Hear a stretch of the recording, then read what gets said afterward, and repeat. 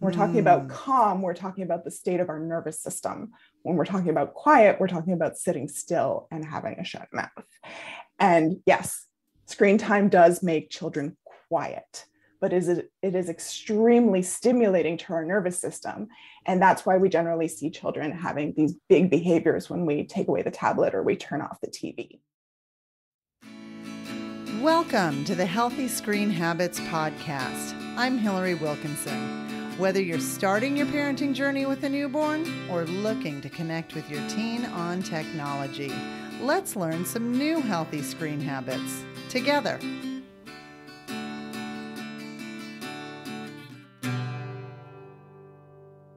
I am a big believer in the concept of bridging as introduced by Gene Rogers in episode 12 of season 2 and Temple Grandin in episode 6 of season 1. Those will be linked in the show notes. This is that concept of sparking interest online and bridging it to an outdoor activity. For example, like finding paper airplane designs online and then go build them and fly them outside. Research insects in your area, and then go on a bug hunt. So today's guest knows all about the curiosity and wonder of early childhood. As parenting coach and CEO of Uncommon Sense Parenting, she's also the host of the Mudroom podcast and a registered early childhood educator. Allana Robinson supports parents of toddlers, preschoolers, and kindergartners in understanding why their children are misbehaving and how to fix it without yelling, shaming, or timeouts.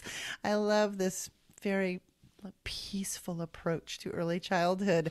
Welcome to the Healthy Screen Habits Podcast, Allana Robinson. Thank you so much for having me. So, Allana, I'm interested to hear a little bit about your background. How did you get started in this kind of parent coaching space? Yeah, so I was an early interventionist in Edmonton, Alberta for about 10-ish years prior to moving into parent coaching. And I worked with every stripe of kiddo that you can think of, all the way from completely typical run-of-the-mill speech delay up to one of my clients is one of 3 children in North America with their specific diagnosis. So I have run the gamut. There's very little that children can do that surprises me anymore. And I loved it. I absolutely adored it. But when I got pregnant with my oldest son, I was having some physical difficulties keeping up with these very high needs kids. And I rolled over into a parent coaching role and I loved it. I thought I was going to hate it, but I loved it. And I could see how big of an impact it had when parents understood what was going on with their kids and the gains that their children made when the parents were continuing using the strategies that their children were learning in therapy in the home. And so I kept doing that while I was on maternity leave remotely. And my husband's in the Canadian Forces, and we got posted right after my maternity leave ended to what I affectionately call the middle of nowhere. And so where we currently live is extremely rural. There are very few services. There are no jobs. And so I was kind of bored out of my mind. And I decided to just keep up with this remote parent coaching gig that I had started while I was on maternity leave. And things kind of snowballed from there. After about a year, I was burning out though, because I had a huge wait list of parents and not enough time in the day to actually care for them. And so we very slowly rolled it over into a group coaching program, tested it out a little bit. And for the last 6 years, that's what we've been running, is a group coaching program for parents who are at their end of the rope with their children's behavior. Wow. So you were pre-pandemic in your remote coaching. So this was like nothing but a thing for you. Well, I was very fortunate when the pandemic hit. We were able to just expand and welcome in all these parents who were now stuck at home with their kids. And, you know, the pandemic, if nothing else, when you're stuck at home with your children, it really highlights the behaviors that maybe were flying under the radar before while they were at daycare and preschool. So we were very fortunate to be able to support thousands of parents during this So, Uncommon Sense's mission is to empower parents as the expert on their own child and create an inclusive world full of calm, competent, confident kids. Yeah. I like how this puts the parent in the expert seat, but I can imagine also that it feels foreign to parents who maybe have never worked with kids prior to having Yeah. their own. So, I just can imagine kind of the challenges. How do you coach people into sort of feeling that role of expertise? I approach everything from a developmental standpoint. I want parents to understand child development, how their child's brain is working and developing, and the different challenges that come up along the way, because I find it makes parents way more empathetic when they understand what's going on under the hood, so to speak. When you understand why your child is behaving the way that they behave, it's a lot easier to pick appropriate tactics and strategies. And when you pick appropriate tactics and strategies, you generally get the outcome that you're looking for. So we focus entirely on educating parents on child development and helping them take that theoretical knowledge and actually implement it into everyday strategies so that when something's going on, they can accurately diagnose it and take appropriate action. It completely holds hands with our mission at Healthy Screen Habits, which is educating and empowering families to create their own healthiest screen habits. But I do believe that education. We share a background in education, so it doesn't surprise me that we're that we're aligned. Okay. Another thing that I love about your philosophy is it seems to kind of focus on balance, and this is really tricky when dealing with tech. We know that apps and games are not designed to allow for self-regulation. They're designed to keep and hold user attention. Really tricky when you're dealing with the immature brains, as well as, but I mean, to use immature, it sounds negative. I'm not meaning that they're immature by design. They're developmentally appropriate brains, as well as any of our neurodiverse population. So how do you recommend we balance this overstimulation our kids get when using tech? So I teach my clients to bookend screen time with regulation activities. And regulation activities are those activities that really fulfill your child's sensory needs and put them into that state of flow. A lot of parents will say to me when we first start working together, well, the only time that they're calm is when they're watching TV. And it's because parents have conflated this concept of quiet and calm. When we're talking about calm, we're talking about the state of our nervous system. When we're talking about quiet, we're talking about sitting still and having a shut mouth. And yes, screen time does make children quiet, but it is extremely stimulating to our nervous system. And that's why we generally see children having these big behaviors when we take away the tablet or we turn off the TV. Right. So to counteract that, I always recommend to my clients that they bookend that time with activities that provide their children with the kind of sensory input that their child finds regulating. So, I'll use my own children as an example. My youngest loves to run. It is his preferred activity. If he is bored out of his mind, you're going to find him running, to the point where he usually does at least 2 5Ks a day. Oh, wow. So he loves running. So if he wants to be on his tablet, if he's going to be watching TV, that's fine. But hey, buddy, can you go for a run first? And it doesn't have to be a 5K run, but he's going to take 10 minutes and he's either going to run around our yard or he's going to run around our block. And then he's going to come back. He's going to do his screen time. When the tablet goes away, hey, why don't you go for a quick run? And then we're going to move on to the next thing. So I make sure that he's getting that sensory input before and after to re-regulate his nervous system after he's engaged with screens. Because if I don't, he's just a pain in the ass. Well, and the thing I really like about that also is you, by teaching them how to do that, as they get older, they're also going to independently strive for that regulation and that balance, which is what you want to set up for long-term success. Exactly. Right? Like we're talking about screen time habits. And the more children are used to being regulated, the more they're going to strive to remain regulated. The more used they are to being dysregulated, the more that's going to feel normal to them. And they're going to have the opposite reaction when they get regulated. They're going to try to hyper arouse themselves again because feeling regulated feels dangerous and different. Right. So we want to create that habit of regulation for our children. Right. Because although in our teen years, the feeling dangerous and different leads to an excitement, as a child, feeling dangerous and different is a point of uncomfortability. Yeah. Well, and it creates those big behaviors, right? Because if we're looking at children using their limbic system and being in that defense mode, being very, very emotional and irrational, when they're using their limbic system primarily, they can't learn. Right? That's not where learning happens in the brain. It actually blocks learning because if we don't have enough energy, we'll stop sending resources to it, which means that we can't use our language, we can't use our executive functioning skills, we can't use our learning, our reasoning skills, none of that is functioning. So we're just operating with emotions, memories, safety, and instinct and intuition. So if children are hyper aroused, if they're not calm, they can't learn.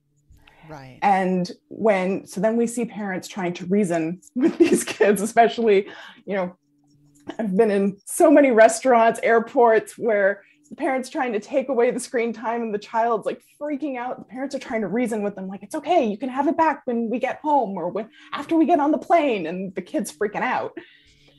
They can't hear you. They can't understand what you're saying because the part of their brain that processes reason physically isn't getting any resources. Turned off. Right. Exactly. Right. It's disconnected. Mm-hmm. So again, with understanding what's going on underneath the hood, if you know that your child is dysregulated and that screen time is going to dysregulate them, you can plan for that. Mm-hmm. And it makes having those behavior conversations and interventions just so much easier. Excellent. So we have to take a break, but when we come back, I'm going to ask Allana for more of these fantastic parenting tips on keeping boundaries around screen time. We love what we do, and we wouldn't be able to do it without the generous donations provided by our listeners and followers. We want to extend special thanks to the Doctors Petty for their unwavering support of the podcast and organization. If you'd like to make a difference and contribute to the education and empowerment of families building their healthiest screen habits, please go to healthyscreenhabits.org, find the Take Action tab, and scroll down and click the Donate button. 100% of your donation will be used to spread awareness and bring families the tools they need to develop healthy screen habits. My guest is Allana Robinson. She's a mom of two and a military wife. She also hosts The Mudroom, which is a parenting podcast that delivers these great little nuggets of advice to parents of toddlers, preschoolers, and kindergartners on how to set your family up for success. I kind of view it like the mudroom to your house. So, the mudroom of your house helps set you up for maintaining your sanity in your home. And I love the name of your podcast. So, Allana, I have to tell you, anytime I'm having difficulty with the maintenance of sanity in my own home, if I can do what you were just talking about before the break of clicking into the understanding of those developmental stages, it helps me kind of maintain objectivity and not get pulled down the rabbit hole. It's kind of like what you were talking about that peeking under the hood. I love that analogy. So with your background, you clearly really get brain development. And I'm kind of wondering, so when we're parenting our children with tech, we often experience this sort of what I'm just going to call tech defiance or stalling, or the best of all for me is blatant ignoring family boundaries. What sorts of tips or techniques can you recommend that would set us up for success in managing this? Absolutely. So the first thing would be to create predictability and consistency around your screen time. So I always say to my clients, schedule it into your day and try as much as possible. Life happens, but as much as possible, try to have screen time at a predictable time of day for your children. And so I usually recommend using like a visual schedule for young kids because they can't read yet. So they just need a series of pictures to tell them what's going to happen throughout the day. And one of those things is when you're going to get your tablet or when you get to watch TV. And so like my children know that if they're home after lunch, that is screen time. Don't ask mom before that. Don't ask mom after that. After lunch is when you get to go get your tablet, you get to go turn on the TV.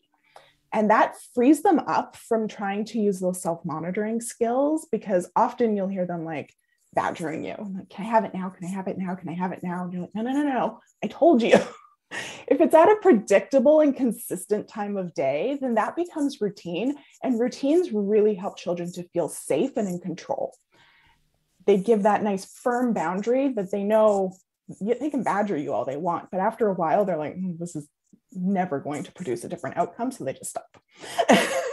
And so creating that predictability and consistency is really, really important.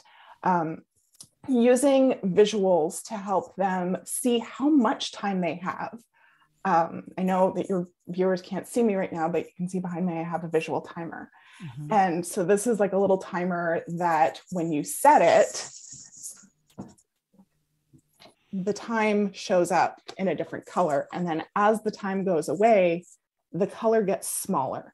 And this really works with children's natural tendency to conflate quantity and size. There's several studies that have been done with young kids where, if you get 6 cookies and you give them a stack of 3 cookies, or you set out the other 3 in a line, toddlers, preschoolers, kindergartners will also almost universally choose the stack of cookies over the 3 set out next to each other, because in their mind, the stack is bigger and therefore there are more cookies in that stack. So the visual timer works really well with that natural tendency to conflate quantity and size, because the more color showing, the more time they have. The less color showing, the less time they have. And again, it frees them up from you monitoring them. Because, right, when you're in something and you're enjoying it, you're in that state of flow, 5 minutes feels like 5 seconds. Sure. Right? Like, I think we all, I mean, we've all been there where you're phrase, really enjoying something. Right. The phrase "time flies when you're having fun" exists for a reason. Exactly. Yeah. So when you say to your child, hey, you have 5 more minutes with the tablet and then we're putting it away, they go into their little state of flow. And then it feels like you turn around and immediately go, okay, time's up, turn it off. And they're like, hell, you just said I had 5 minutes. Whereas with the visual timer, they can see the 5 minutes. They can look up and reference it to see that time getting smaller and smaller. So when you say, okay, time's up, it doesn't feel like it's gone by in a blink. And they actually see the passage of time rather than just having to monitor it. So create that trust between you and your child that you're not just randomly going to take it away from them. And even if that's not your MO, you've never done that, it can feel that way a lot of times to young kids because time is so abstract. Right. I love that. So you held up this visual timer that I don't know that everybody would be able to visualize. Yeah. Is there a brand that you this is called a time timer. Timer. Okay. They come in all different kinds of lengths. This one's a 2-hour one. They come in a 5-minute one, a 20-minute one, which I find really useful for screen time, a 1-hour one, and a 2-hour one. Okay, excellent. I will make sure to include a link to those in our show notes so that if people want to adopt that amazing tip, we will definitely have that for them. So let's talk about the importance of play. As an early educator, early childhood development person, early childhood educator, we cannot say it again and again that play is the work of childhood. Yep. And so many times when I see my kids completely absorbed in digital modes of play, I have this fear that they're going to be missing out on the importance of dramatic play or imaginative play acting. Mm-hmm. And what are your thoughts on this sort of like digital versus, I'm going to call it analog play? Well, they both have their place, right? I find that children, like you were saying in your introduction, really use that kind of information that they get from their digital play and they pull it into their analog play as long as they have the time and the space available to them. And so creating those provocations to bring that in, and oftentimes, like you'll see it by, if they're really into Spider-Man and they've been watching a lot of Spider-Man cartoons, getting them a Spider-Man costume so that they can be Spider-Man.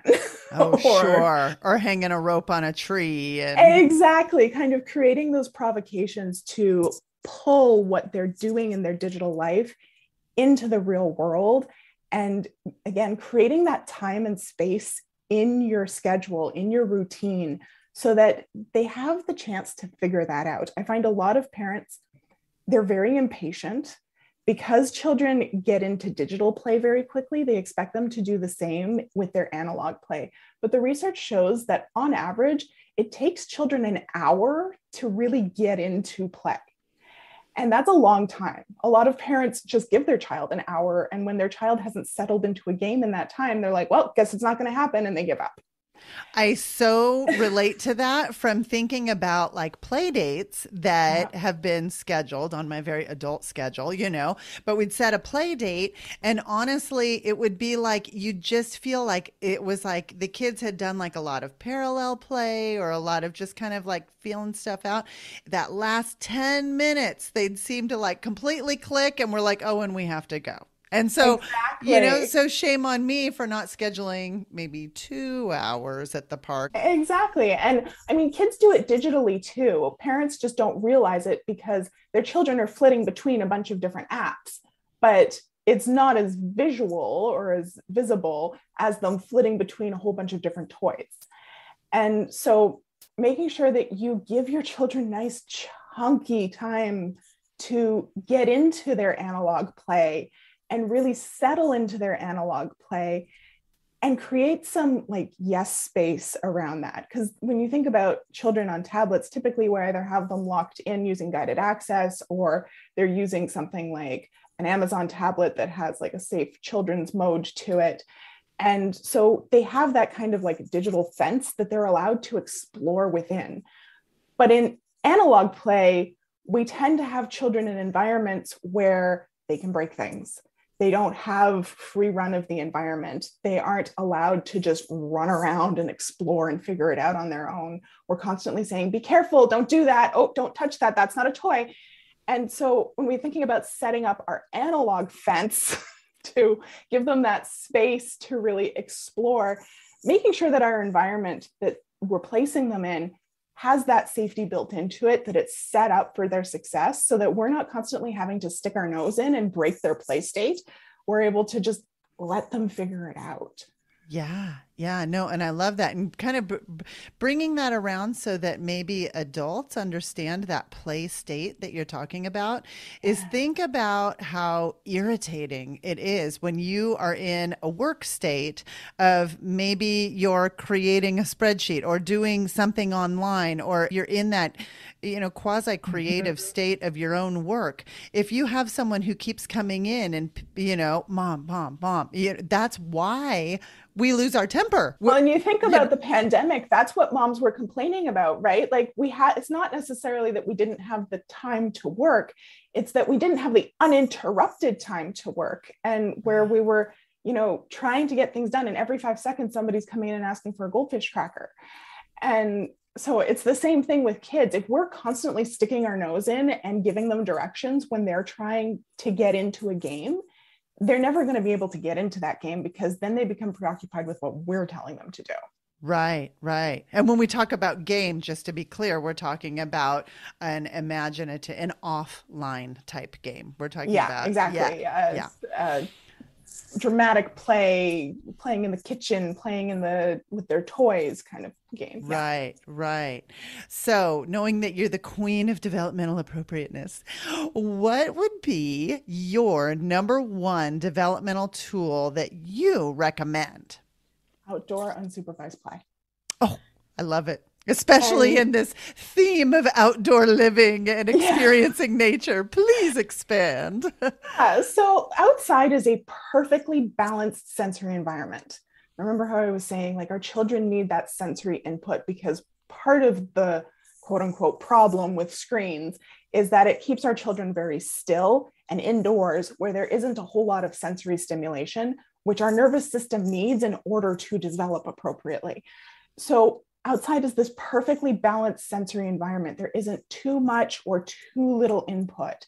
It's very, very open ended, right? You've got sticks and rocks and grass, and there's no like right or wrong way to play outside.